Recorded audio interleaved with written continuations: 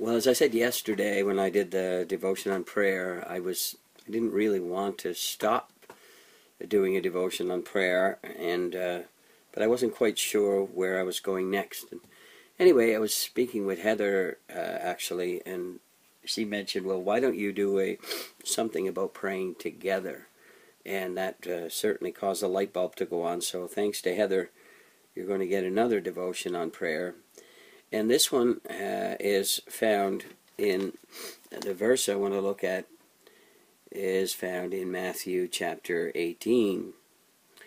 And in Matthew chapter 18, we have a statement that says, again, I say to you, Matthew 18:19, that if two of you agree on earth concerning anything that they ask, it will be done for them by my Father in heaven. For where two or three are gathered together in my name, I am there in the midst of them. Heavenly Father, we pray that you will meet us here and we will be blessed. For your glory, Lord, we ask that we would experience your presence and that, Lord, you would teach us to pray and show us ways in which we can grow in our prayer life, in our understanding of you, Lord, and our relationship with you. We pray for those who have not yet trusted in the Lord, who are maybe skeptical or on the outside looking in, and I ask, oh God, that they would open their hearts to you today and receive you and discover the wonder of being in a living relationship with God. We ask this in Jesus' name. Amen. This passage of Scripture that's in Matthew chapter 18, its primary context has to do with actually a discipline situation with a sinning brother or sister in the Lord. And in verse 18 it says, I say to whatever you bind on earth will be bound in heaven, whatever you loose on earth will be loosed in heaven. And this was in the area of actually disciplining someone who refuses to repent in the local church. And what it actually says is God recognizes the gathering of God's people here and will cooperate with it and agree with it. And these are strong words here, but there's something more that we can discover from this, because he goes on to the subject of prayer. He says in 19, again I say to you, if two or a few agree on earth concerning anything that they ask, it will be done for them by my Father in heaven. This is another incredible statement here. But we also have to understand that this is, as we've already talked about, Holy Spirit directed praying, and that there's a place where we can pray together and discover the strength of God in that. And the next phrase says something, takes us a little deeper in the understanding of this. For where two or three are gathered together in my name, there it is, my name, again under my authority, under my direction, I am there in the midst of them. Now, if you're a Christian, we understand that God is already within us. The Spirit of the living God is already in a Christian. So what does it mean when he says, when we are gathered in his name, and this is in the context of praying, he says, I am there in the midst of them. What it tells us is that there is a special blessing that comes from being together and praying together. We were not meant to be islands. We were not meant to be off on our own. We know that COVID-19 has been a stretch for many of us. We long to be able to be together in fellowship, to see one another, to converse with one another. We are very thankful for the technology that enables us to communicate in so many ways in these days, and that's a blessing. But previous to the COVID-19 experience, there have been Christians who didn't think it was necessary to be together. They thought, well, I can get my church on the internet and just watch it there, and that's my church. And I would say to them, if you have opportunity to be gathered together in the name of Jesus Christ, then you should be doing it. And not doing it is not good. Under necessity, we meet in the way that we do right now. But when the opportunity is there to be in fellowship, that's where we should be. Because you're getting it a one-sided experience. I'm the preacher, and I appreciate the comments and the feedback that you do give to me. It's helpful and encouraging, but I long to see you face to face, and I long to bless you and to be near to you and to encourage you and to share with you and for you to share with me and for us to share with one another. We don't have as much of that experience in this online context. And it's the same for praying together. You know, the Apostle Paul wrote many letters, but you'll find as he wrote those letters, often he expressed his great and deep desire to be with them. Well, these internet sharings, Sunday services, the daily devotions, these are the new medium today.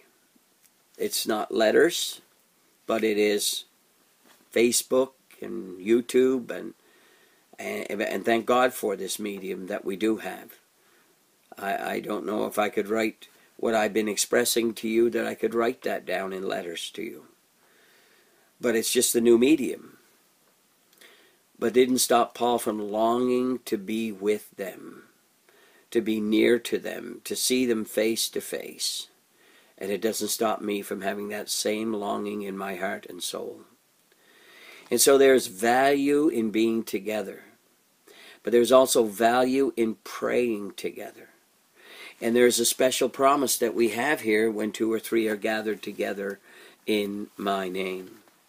That we can gather with other believers, and when we do, and when we are gathered in His name, which tells us that it's not just gathering to have a meal, it's not gathering to play golf, it's not just gathering to watch a hockey game or a movie or a show, but it's gathering together specifically in the name of Jesus Christ.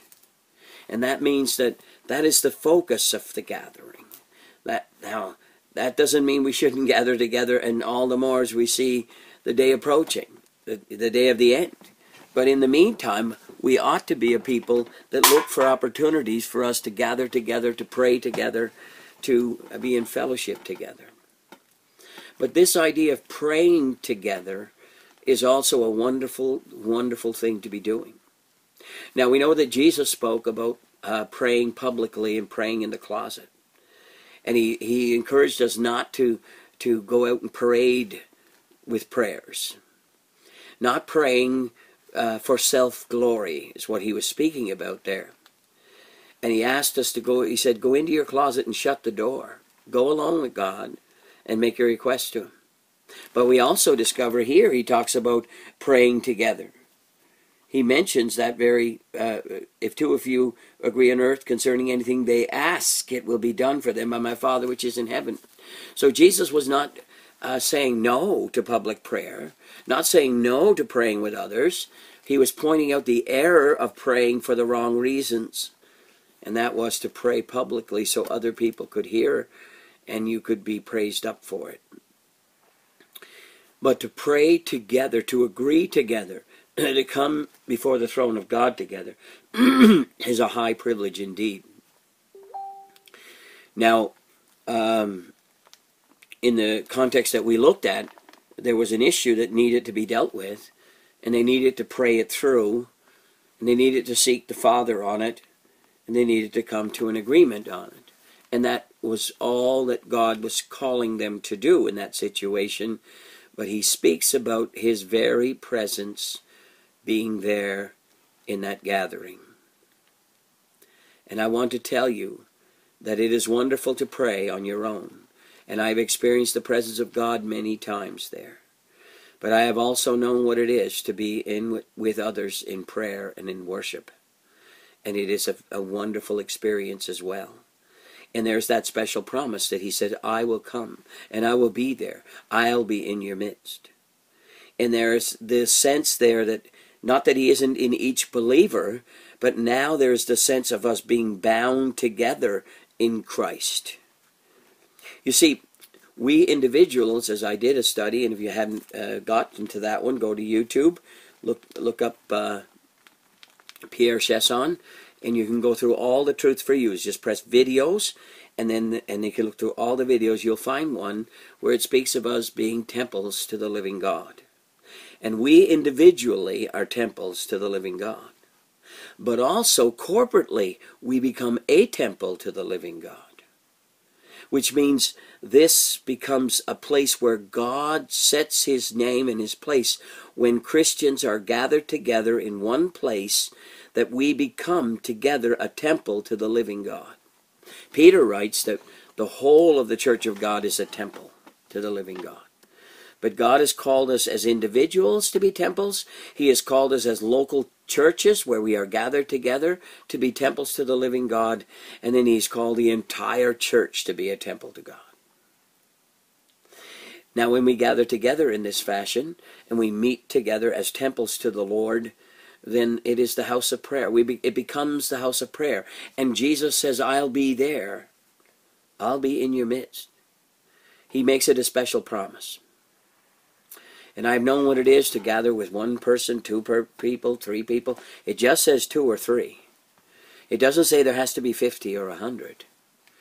And so the promise here is if I come together with another believer, even one more believer, that there's a special promise of the presence of God. And what does that mean? It means something marvelous, that God will meet you in a fresh way in prayer when you gather to pray with others. So if that's true, then we should be looking for those opportunities to be in prayer with other believers. Looking for an opportunity to spend time in the presence of God with someone else. And my friend, there's a great blessing there. I can tell you that I have probably grown more in praying with others than I have praying on my own. And that's just the truth of it. Because God then uses the other person or the other people in my life and causes interaction to take place. And the Lord speaks through them, bringing a scripture to mind, and then speaks through me. And there's a fluidity and there's a sense of the very presence of God working in the midst of that prayer time. So what can I tell you? Look for opportunities to pray with others. When you speak to a fellow believer, if you're a Christian, then let me encourage you, you should not just speak to them, you should take time to pray together. You get on the phone with someone, does it cost that much time and energy to say, well, let's pray together. Let's speak to God together. And often I pray with people on the phone all the time. Most of the time I ask them, unless I feel that they're very uncomfortable and only learning to pray, would you pray as well? I need to hear other people's prayers. I want to hear other people praying. It delights me to enter into their prayers. You see, my perspective is from where I'm at, and their perspective is where they're at. And they will introduce me to whole new things to be praying for, and whole new ways to be praising God and worshiping Him. So we need one another, and we need to be in fellowship with one another, meeting with one another in prayer. It's limited under our circumstances, yes, but there are ways around those limitations. You can get on the phone and pray with someone, and they can pray with you. You can have prayer meetings on the telephone with people. You can experience great blessing in those circumstances. You know, when the church gathered together to pray in the book of Acts chapter 4, and this was after Peter and John had been persecuted, it tells us in Acts chapter 4, and being let go, they went to their own companions and reported all the chief priests and elders had said to them. So when they heard that, they raised their voice to God with one accord. Now, it says they raised their voice to God with one accord. or in unity together. That doesn't mean that everybody said this prayer together at the same time, but when one person was praying, everyone else was in that prayer. So when someone else is praying with you, then you're entering into their prayer, and then conversely, they are entering into your prayer. So they raised their voice and said, Lord, you are God who made heaven and earth and the sea and all that is in them, who by the mouth of your servant David have said, why did the heathen nations rage and the people plot vain things? And the kings of the earth took their stand, and the rulers were gathered together against the Lord and against his Christ. For truly against your holy servant Jesus, whom you anointed, both Herod and Pontius Pilate with the Gentiles and the people of Israel were gathered together to do whatever your hand and your purpose determined before to be done. It's a remarkable verse. I haven't got time to spend on it now, but we can see that God's hand and purpose was at work in spite of the wickedness of the practices of the people. Now, Lord, look on their threats, and grant to your servants that with all boldness they may speak your word, by stretching out your hand to heal, and that signs and wonders may be done through the name of your holy servant Jesus. And when they had prayed, the place where they were assembled together was shaken, and they were all filled with the Holy Spirit, and they spoke the word of God with boldness. They experienced God in praying in a group. I want you to do the same. I want you to know what it is to experience God praying on your own, but also to experience God in praying with others. Don't miss this. It is such a blessing and so wonderful to be spending time in prayer and for looking for places to pray. And when you meet a fellow Christian, pray with them. Pray with them. Even at the grocery store, I've prayed with people. Our dear friend Robin Lapointe, who lived among us for a number of years, and he's now in Quebec. And Robin became used to us just praying, like spending time and praying together. And not just, a few words here and there. And he actually went to visit a pastor after he left here, and they had a conversation, and Robin said, well, we should pray.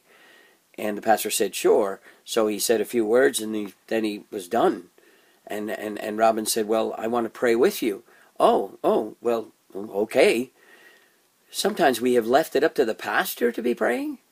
Oh, my goodness. We are not holier than thou.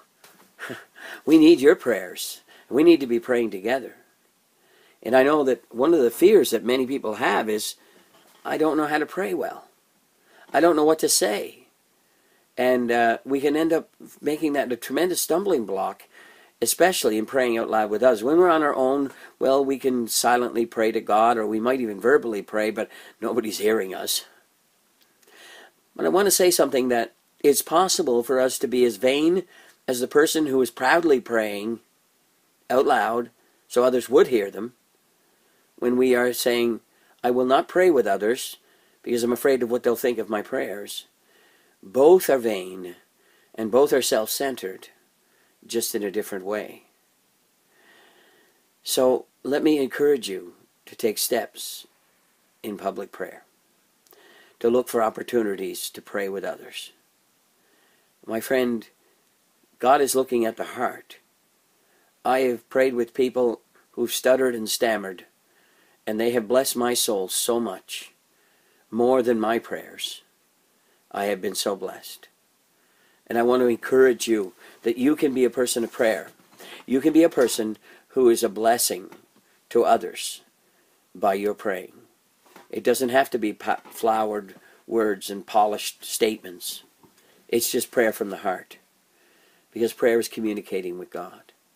But I will say this, as you grow in comfort and continually learn to be praying without ceasing in your heart on your own, then you will find it easier to be praying with others. Oh, friends, there's a blessing in praying together, in being together. Have you not experienced at times being in a crowd? Oh, I want to tell another story about Robin. He had gone to a Walmart, and he met up with a fellow Christian that he had known before he had come to this area. And they had a little visit, and in the hallway, and Robin said, well, we should pray. So Robin bowed his head to pray. There he was in Walmart praying with this other person, and he prayed for maybe a considerable little while. And when he opened his eyes and looked around, his friend was gone. Whether he didn't want to be embarrassed to be seen praying in public, I don't know. But he said he looked around and he realized the guy left. So it's probably something that people are not used to. But we can begin to cultivate this idea of praying with others. So the next time you're on the phone with someone, why don't you say, why don't we pray together? Why don't we talk to God together? It doesn't have to be long. But there's a blessing there. Don't miss it. Look for those opportunities to pray together. Maybe we can't be together physically, but we can certainly pray together on the telephone or through Zoom or whatever it might be. So gather together and pray. And be found with one another. You know that in Revelations chapter 7, at the end of the age, when things are all wrapped up and we discover this wonderful gathering together of the saints of God, they're not often as individuals. They are gloriously being together and praying together. And we find there's a great multitude, for example. And I get it here. There we go. It says here, after these things I looked, and behold, a great multitude which no man could number, of all the nations, and the tribes, and the peoples, and the tongues, standing before the throne and before the Lamb, clothed with white robes, with palm branches in their hands, and crying out with a loud voice, saying, Salvation belongs to our God, who sits on the throne, and to the Lamb. And all the angels stood round the throne, and the elders and the four living creatures, and fell on their faces before the throne, and worshipped God, saying, Amen. Blessing and glory and wisdom and thanksgiving and honor and power and might be to our God forever and ever. Amen. Group praying. Group praying. Have you ever been in a gathering of thousands of Christians? Maybe it was for a Christian concert, which often should be worship. There's an experience of multitudes of God's people being together and praying together that you don't want to miss. So look for those opportunities. So my friend, what can I say? Let me encourage you. Pray. Pray on your own, but pray with others. Cultivate this. Begin to take steps in that direction. They may be very weak prayers to start with, maybe just a few words. But that's okay. You'll be blessed, and whoever you're praying with will be blessed. The next time you're on the phone with a fellow believer, pray with them. Now I'm going to take this a little step further in terms of actually praying with others as well. People who don't know the Lord. I have often found myself in circumstances where I've shared as much as I can with a person, and they may be struggling, they may be working things through, and what I say to them, well, come with me. Let's go before God with this. And what I do is I invite them to come into the presence of God with me. Lost people, come with me into the presence of God. And it can be very powerful times, and often answers can come right from there, straight from heaven. And as well with other believers, we're saying, let's come together before the throne of God. Isn't that beautiful? Let's come together before the very throne of God. Can I encourage you with all my heart and soul to look for opportunities to pray with others? And we have great promises that are there as well. And that is that He will accomplish that which we ask if we agree together. And of course it is in the name of Jesus Christ, as every prayer must be. And knowing what I've already taught of that, you understand that it's not tacking His name on as a lucky charm or talisman, but it is in the will and in the way of Almighty God. Let me encourage you to go there.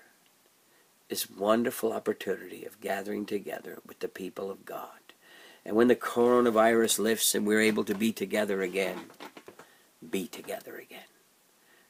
Gather with God's people and experience the wonderful blessing of corporate prayer. I ask for that for you in Jesus' name. Amen. So here's a little song. It's called As We Gather. May your Spirit work within us. Yes, Lord. As much as possible, give us opportunities to be gathered with others in praying. As we gather, may your Spirit work within us. As we gather, may we glorify your name,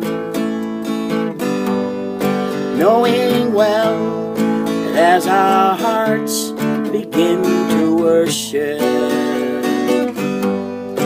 we'll be blessed because we came.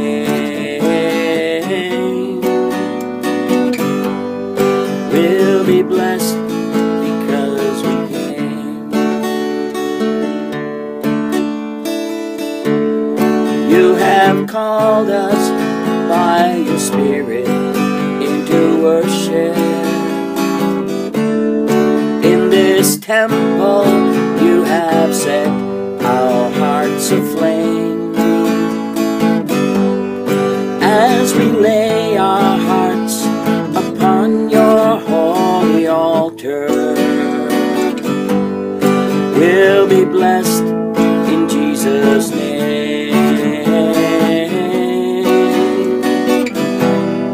We'll be blessed in Jesus' name.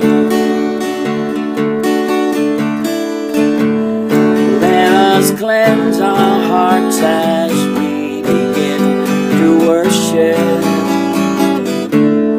Let us fill our hearts with love for you and sing. Open up our eyes so we may come to know you. And unto us the Spirit bring. And unto us the Spirit bring. So as we gather, may your Spirit work within us. As we gather, may we glorify your name, knowing well that as our hearts begin to worship, we'll be blessed because we came. We'll be blessed because we came.